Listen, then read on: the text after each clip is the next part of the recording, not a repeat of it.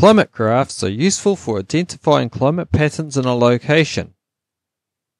They consist of a blue bar graph representing rainfall for each month of the year and a red line graph representing the temperature.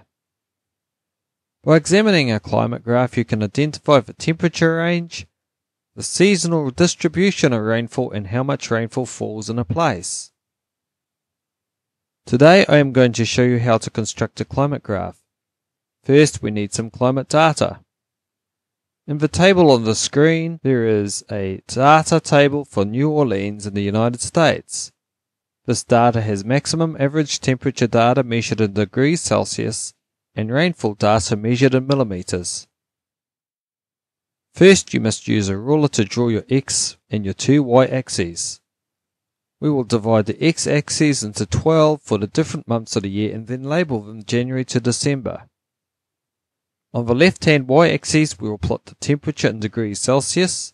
Since 33 degrees is the highest temperature in the table, we will number the y-axis from 0 to 36.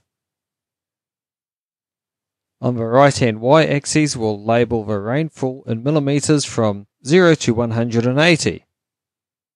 Now we will draw bars for the rainfall and color them in blue. Now we'll use a red pen to plot the temperature data. Make sure we center the dots in between each bar before connecting them to turn it into a line graph.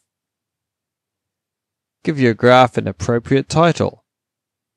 Now we have finished, observe any patterns from the data. The following patterns can be identified from this graph. New Orleans has high rainfall and temperatures in the summer months, and lower rainfall and cooler temperatures in the winter months. New Orleans has a maximum average temperature range from 17 degrees Celsius to 33 degrees Celsius.